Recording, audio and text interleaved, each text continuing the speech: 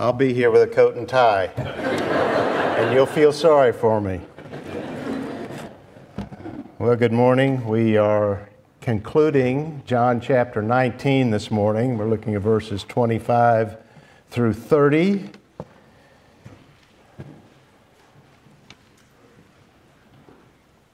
It begins where we left off last Sunday. Verse 25, therefore the soldiers did these things, and the things they did, you'll remember, there were 4 of them. They were dividing the Lord's clothes, and they were gambling over his seamless tunic. And John writes, therefore the soldiers did these things, because the therefore, I think, is in connection with the fulfillment of prophecy. And we see this all through the crucifixion, and we continue to see it in our passage this morning, how all of this fulfills God's prophetic word. It wasn't done mechanically. It was all naturally done. Every fulfillment fit the circumstance providentially, but all of it was fulfillment. All of it shows this was planned out from all eternity. No mistakes were made here.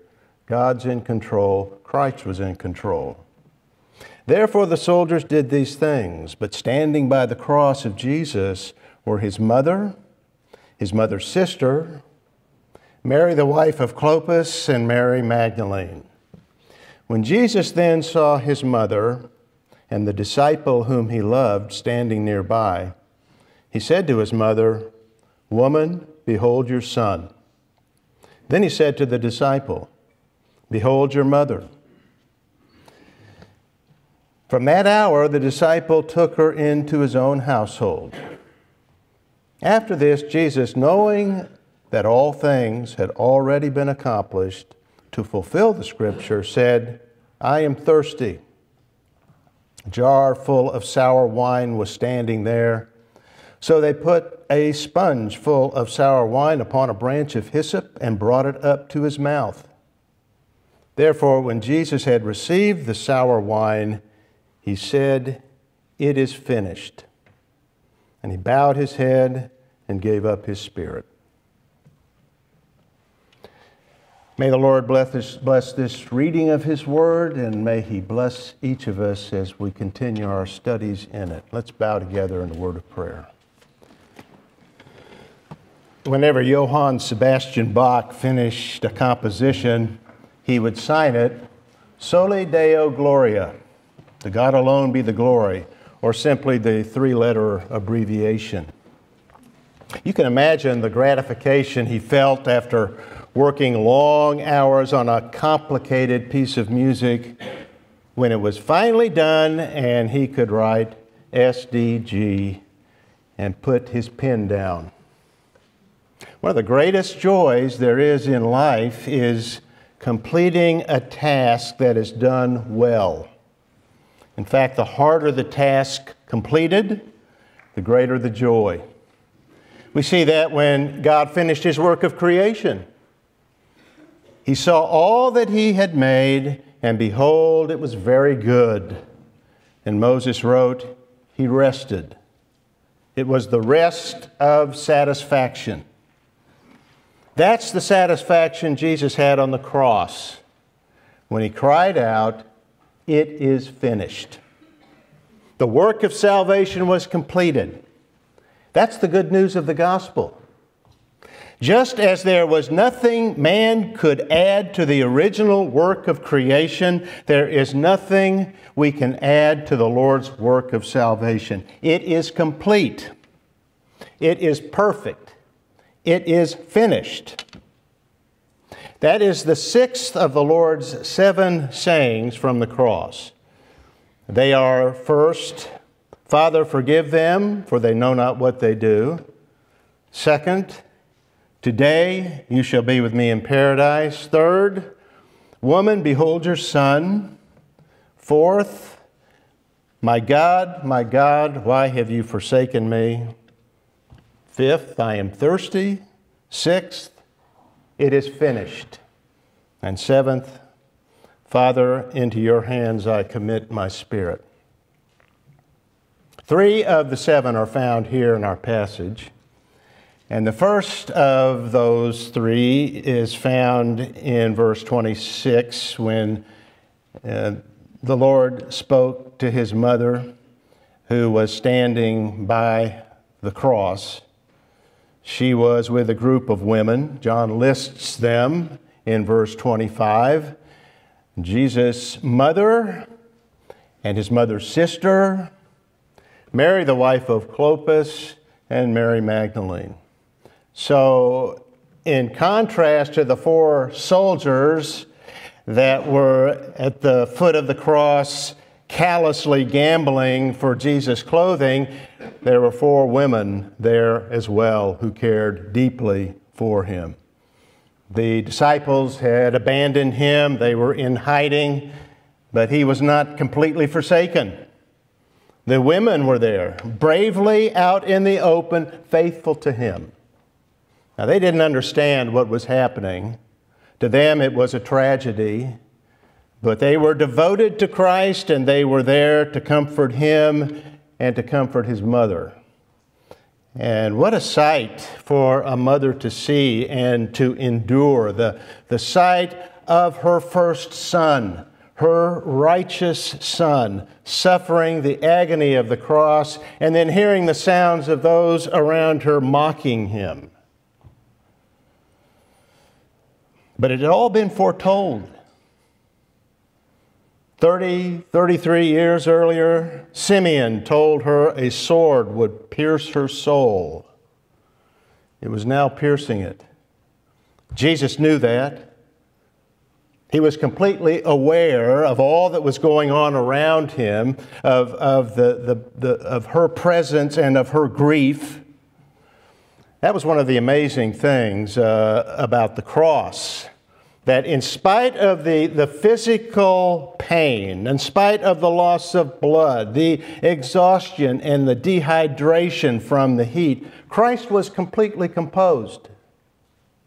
He didn't succumb to delirium. His mind was clear, and he was in complete control through the whole gruesome ordeal, methodically fulfilling prophecies and providing for the needs of others. And that's what he did here for his mother.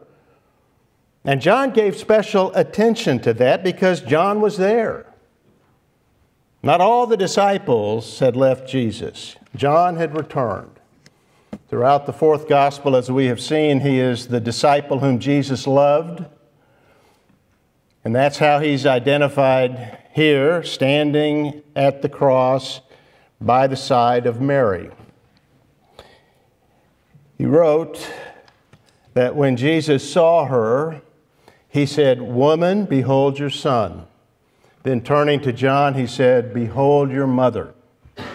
It was an act of righteousness, an act of obedience to the 5th commandment, to honor thy father and mother. And it showed that he kept the requirements of the law perfectly to the very end of his life. But it was also an act of great compassion on his part.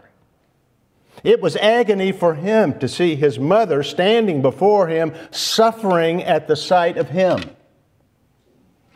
And it evoked this response of love for her. Joseph had evidently died some years before, and Jesus had been the provider of for the family before he began his public ministry. As the oldest son, it would have been his responsibility to take care of the family and take care of his mother, but he would be gone soon. And so to ensure that she was provided for and protected, he entrusted her to the care of another, to John. "Woman, behold your son." It's an amazing thing. In this condition, he is concerned for her, and he takes care of her. When he last spoke to Mary in this gospel, it was in chapter 2, he addressed her as woman. And he wasn't being harsh or disrespectful. What he did in that was signal to her a change in their relationship. As he began his public ministry, she must no longer think of herself as his mother and of him as her son. She must now understand that he is her Savior and her Lord. And so it's no longer mother, but woman. And as she understood that, she would understand the meaning of his death, and that would turn her sorrow into joy. We learn a number of things from this scene with Mary at the cross. We learn that those whom the Lord loves have sorrows in this life. But we also learn that that's not the end of it. All that the child of God suffers is for his or her good. It may not seem so at the time, and it's hard for us to lay hold of that in times of difficulty, but it is true. All of the sorrows are of God ultimately for our good, and all of those sorrows will someday be turned into joy. I can remember visiting the home of one of our members, this is some years ago, who was seriously ill. He had invited the elders to come and pray for him, and so we did, and one of the oldest of us prayed, "Lord, you never send suffering without purpose." And that's true.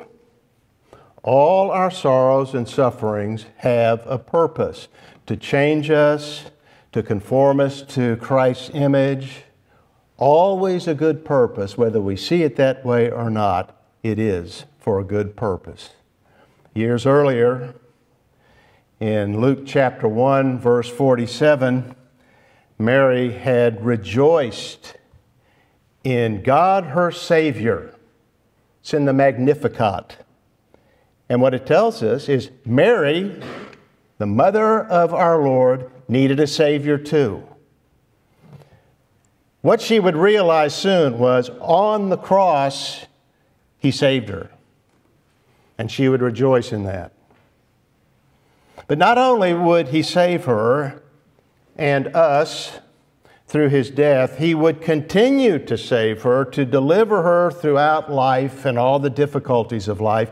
He never leaves us. And he didn't leave Mary. She received a new son. Now, she had other sons, we know that, the Lord's half-brothers. James was one, Jude was another. But at that time, they were not believing in him. So he entrusted her to his disciple who shared a common faith with her. And in doing that, he showed that he had formed a new family, the household of faith. One based not on natural generation, but on regeneration, based on the atonement and our love for him. All who are born not of blood, nor of the will of the flesh, nor of the will of man, but of God. That's chapter 1, verse 17. It is all of God's sovereign grace. We are all debtors to mercy alone in his family. As Jesus' mother and his disciple were drawn together at the cross, so too everyone whose faith meets at the cross becomes a member of God's family, brothers and sisters with one another. And I, if I be lifted up from the earth, will draw all men to myself, Jesus said.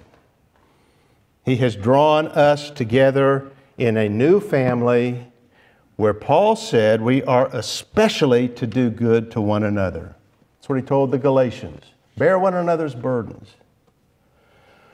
But his work was not yet done. His death was near, so he completed the next step in his sacrifice, which is in verse 28, when he spoke his fifth saying from the cross.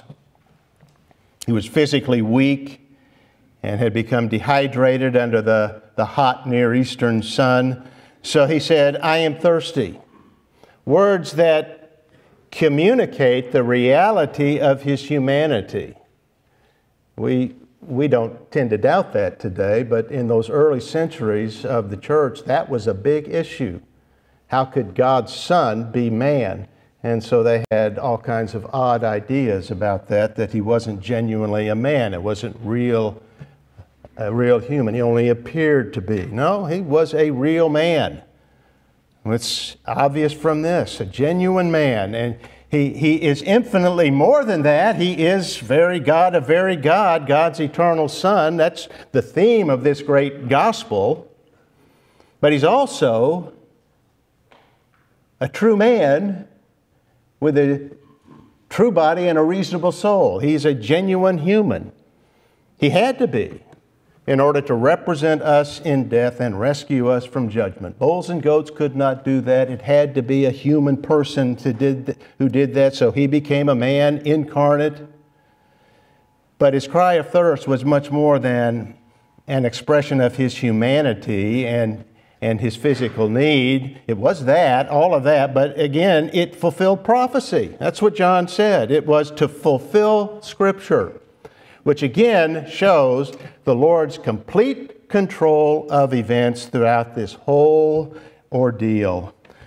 The Lord's mind was filled with Scripture. He knew the Psalms and was reflecting on them throughout the crucifixion. And when in the course of providence the situation was right, he quoted the passage. He'd been meditating on Psalm 22, which is specifically about him in his death. It begins, my God, why have you forsaken me?" In the chronology of events on the cross, that had just been said. It was his fourth saying. This wasn't mechanical, as I mentioned at the beginning. He said things at the right time, and the events in the providence of God provoked them. It told him it was time to recognize this event was a fulfillment of prophecy. And so, for example, when the sky turned dark at noon, when God turned away from him, he quotes the psalm, my God, why have you forsaken me?" Well, it was the experience throughout that darkness of spiritual death. The eternal death, which is the penalty of sin that he suffered in the place of his people, the pain of hell itself when he made atonement, and in doing that, satisfied God's justice for us.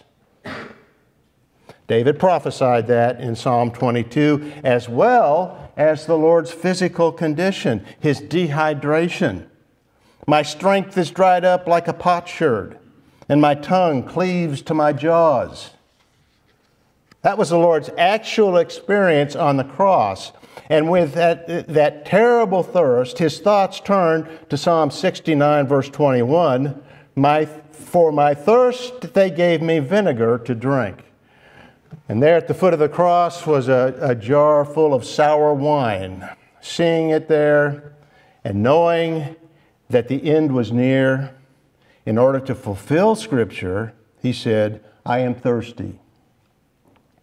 And John wrote, when he said that, they put a sponge full of sour wine upon a branch of hyssop and brought it up to his mouth. There is a difference here between that sour wine and the wine mixed with myrrh the people offered him on the way to the cross. It's found in Matthew and Mark. That was a sedative to dull the senses. It was often given to men who would face this excruciating death. It was a humane thing to do, and it was offered to him out of compassion, but he refused it, if you'll remember. He wanted to keep his mind clear through all of this because he was in complete control. Well, the sour wine here is different from that. The sour wine was cheap wine, like vinegar, that was diluted with water. It was a common drink then, still is, in parts of southern and eastern Europe. A jar was there, probably for the soldiers. And when he cried out, one of them filled a sponge with it and lifted it to his mouth on a branch of hyssop, which is very significant. Hyssop was used in connection with the Passover in Egypt. When the Israelites put the blood of the Passover lamb on their doors, they applied it with hyssop. And here it is as though in using hyssop, the soldier was unwittingly pointing to Christ as the true Passover lamb. In fact, he's the door. And here the hyssop was applied to the door, the true door, into life and heaven. But in doing this, he's showing that Christ is the one whose death is the means of deliverance for his people. He's the true Passover, the ultimate Passover. He knew he was at the point of death and wanting his final words heard. He drank the wine to loosen his dry tongue, and then in what the other Gospels describe as a loud voice, he cried out, "It is finished." It was not a cry of despair. It was not a cry of defeat. It was not, "I'm finished," but "it is finished." The work is done. Victory. He had accomplished his mission, finished his work, his spiritual masterpiece, and described it and declared it done. Soli Deo Gloria. Only then do we read, he bowed his head and gave up his spirit. Now that's very unusual. In fact, that's worth noticing. Normally, a person's spirit departs and then the head falls, but here it's the reverse. He first bows his head, then he dismisses his spirit, in control to the very end. No one took his life from him. He laid it down on his own initiative in obedience to his Father's will. And that was true from the moment of his arrest in the garden until he gave up his spirit or handed over his spirit to his Father. "Father," he said, "into thy hands I commit or commend my spirit," and died. He did it voluntarily. He willed it to happen. No one took his life from him. He willed it to occur. He acted as our high priest and offered himself up as our sacrifice on the altar of the cross. And when he declared that it is finished, he made an end of all altars and sacrifices, having accomplished salvation by paying our debt in full, by suffering the wrath of God in full in our place. It's been asked, how could Christ, in so short a time, bear the sufferings that would equal the eternal torments of hell? How is endless punishment experienced in a few hours? It's a bit of a conundrum. Well, the answer is not found in the amount of time suffered, but in the person who suffered. Christ is so glorious that his short sufferings equal in value our eternal punishment. For example, a dog's death has greater value than that of a fly. It's a higher form of life. The death of a man has greater value than that of an ox. It's the death of a rational creature over that of a non-rational creature. The value of death increases with the value of the victim. But still, no human death is of infinite value, because humans are finite creatures. Christ, however, is different. He is the unique man. He is the God-man, fully God, fully man. And while he suffered in his humanity, in his human nature and his human body, which is finite, those sufferings were elevated and dignified by the union of his human nature with the divine nature, which is infinite. And so the vicarious, substitutionary sufferings of Christ are given infinite value and effect, not from the duration of time that he suffered, but from the person who suffered. Jesus Christ is an absolutely infinite person whose death is sufficient for all our sins for all eternity. And so when Jesus announced it is finished, he declared that the ultimate sacrifice, the final sacrifice for sin had been made. And that put an end to sacrifices. At that moment, the altar and the temple in Jerusalem were obsolete. Our Catholic friends should know that the sacrifice of the Mass is meaningless, ineffective. Christ's sacrifice cannot be unfinished when he himself declared that it is finished. It is never again to be repeated. There is now nothing more to do, nothing to add to his perfect, complete work. What could we possibly add to an offering of infinite value? Nothing at all. In fact, to attempt to do that is spiritual suicide. Paul told the Galatians that anyone who attempted to add a human work to the divine work of salvation, whether it's circumcision or in our day baptism, is accursed, anathema. Even, he said, if it's an angel who does that. Christ will be of no benefit to you, he wrote to them in Galatians chapter 5, verse 2. All a person can do is, by God's grace, receive by faith and faith alone the salvation that Christ has gained by his substitutionary death. And a person can only do that by God's sovereign, free grace.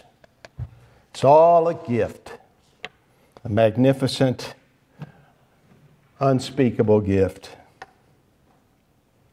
In his book, The Seven Sayings of the Savior on the Cross, Arthur W. Pink tells a story about a Christian farmer who was very concerned about an unsaved neighbor. The neighbor was a carpenter, and the farmer had tried to explain the gospel to him, and especially the sufficiency of the finished work of Christ on the cross. There's nothing that we can add to it. Well, the carpenter didn't believe that. No, we've got to do works. We've got to do this or that. So one day the farmer asked the carpenter to make him a gate. When he finished, he came for it and he carried it away in a wagon. He hung the gate on a fence, and then he invited the carpenter to come and see it. The carpenter came, and while he was admiring the work of his hands, he noticed the farmer standing there with a sharp axe in his hands. "What's that for?" he asked. The farmer answered, "I'm going to add just a few strokes to your work." And the carpenter objected, "That's not necessary. The gate is perfect as it is. I did everything that was necessary." But the farmer took his axe and proceeded to swing away at the gate and continued swinging and striking until the gate was ruined. The carpenter stood there in utter disbelief. "Look at what you've done. You've ruined my work." "Yes," his friend answered, "and that is exactly what you are trying to do. You are trying to ruin the work of Christ by your own miserable additions to it." God used the lesson to show the carpenter his mistake, and according to Arthur Pink, was led to trust completely in Christ alone for his salvation. We remember Christ's sacrifice when we take the Lord's Supper. And we take it repeatedly because he's asked us to do that. But we can't repeat his sacrifice. We can't add to Christ's sacrifice. He has done it all, once for all. We can only receive the salvation that he obtained for us at the cross by faith and faith alone. It's the only remedy for sin, and it is the complete remedy. Christ's death was the payment for the sins of sinners. No sin was left unpaid. No sin was left unpunished. It is complete. It is comprehensive, broad, and inclusive. It's not only for the Jew, but for the Gentile. It is for the world, as the Samaritans confessed in chapter 4 of this gospel. Not for the world as in every individual, otherwise everyone in the world would be saved. He paid the full penalty for all for whom He died. It was for the world in every part, all without distinction, not all without exception. But it is adapted to the condition of all without exception. We can freely offer it to all because it's adapted to their situation. It's for sinners, and all are sinners. It's received by faith, not by works. All men have wills, and they're invited to exercise those wills in faith, in belief. So no one can say, adequate supply was not made for me. So if you want salvation, if you want forgiveness and eternal life, take hold of it.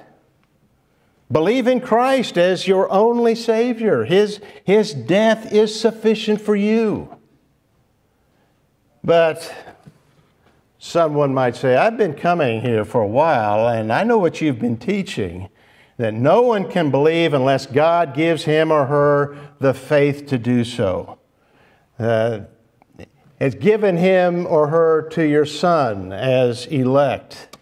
And only in that way can this happen. The faith is a gift. Faith is God's work. So I can only believe by God's grace, right? And if you say that, then I'd have to say, you're right. You have been listening well to what I've been teaching. It's the clear teaching of this book. It's the clear teaching of John chapter 6 and all of the Bible. We are saved by grace alone. Sovereign grace according to His choice and election. No one can come to me unless the Father who sent me draws him, and I will raise him up on the last day. John 6, verse 44. But that doesn't mean that no one can come. Only that no one can come, no one can believe apart from God's grace. Since He is the source of faith, look to Him.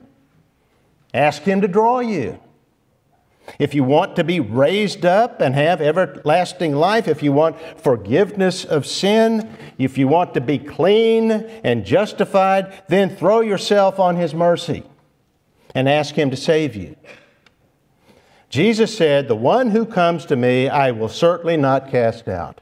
If you come to Him, He will not cast you out. And how do we come? Well, we come in one simple way, through faith alone. And if you do that, you'll discover something. That you're one of the elect, and that He drew you, and you'll praise Him for that. But if you don't seek the Lord, and you don't seek the salvation that He offers, and the salvation that was bought and obtained for all who believe at the cross, then you have no ground for complaints. None at all. It is finished is rich in meaning and encouragement. It is an implicit claim to deity by Jesus. He is the God-man. Only God could begin and complete the work of salvation. Salvation is of the Lord. The prophet Jonah said that, and it is the teaching of the Bible. What we could not do, God did, sending His own Son, His eternal Son, to redeem us from sin and slavery by His death. So the statement, it is finished, is like a great maestro of music signing his completed masterpiece, Soli Deo Gloria, to God alone be the glory. And since He alone did it, since salvation is of the Lord, then we are all debtors to mercy alone. We're like Joshua the high priest in Zechariah chapter 3, verse 2, who's described as a brand plucked from the fire. And we Gentiles are the most undeserving. God said, I was found by those who did not seek me. I became manifest to those who did not ask for me. Those are the Gentiles. And it's God's way of saying, I chose them. I did it. The right response to that, to understanding God's sovereign grace, from election to glorification, the right response is not conceit. We have nothing to boast of in ourselves, nothing at all. It's a mystery as to why He would choose any one of us. Mystery why He'd choose me.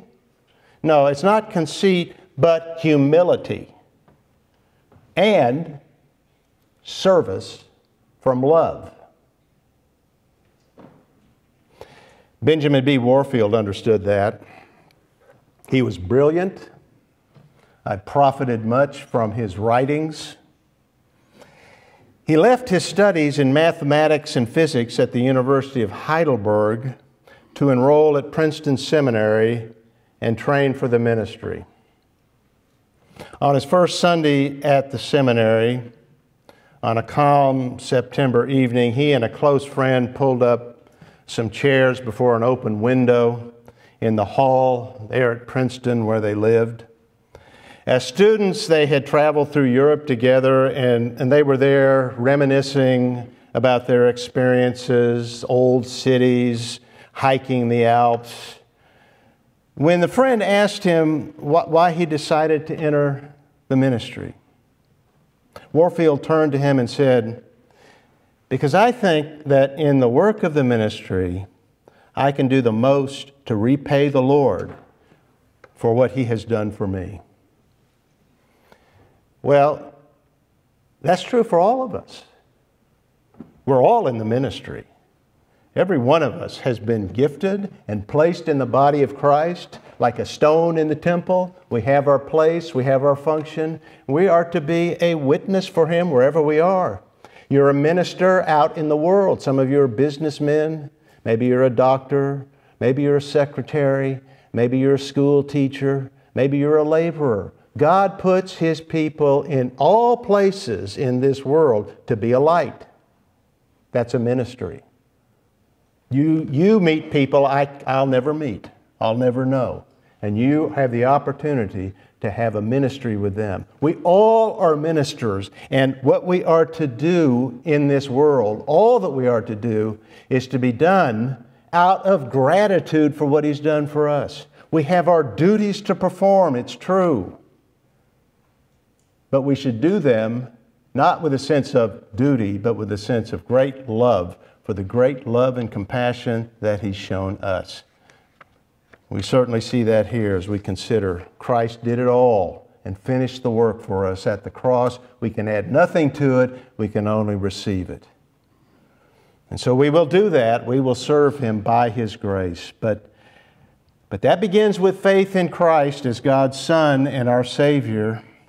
If you've not believed, come to Him, trust in Him, and receive eternal life, and then live for Him.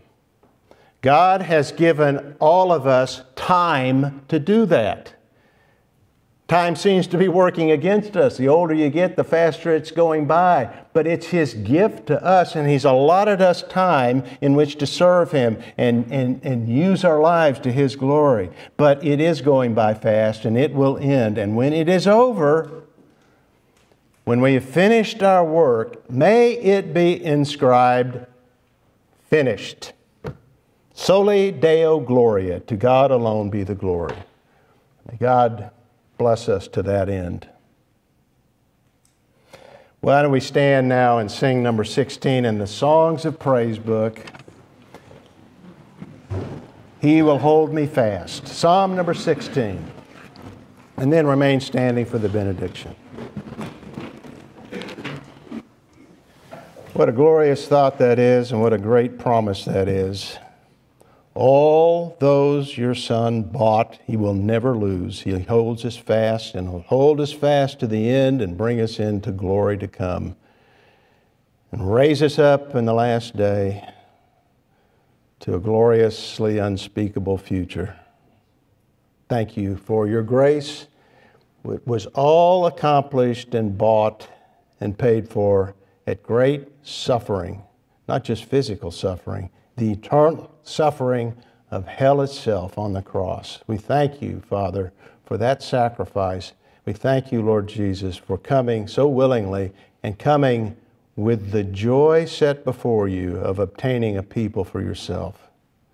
We thank you for grace. May we live lives that reflect that grace. We pray this in Christ's name. Amen. Amen.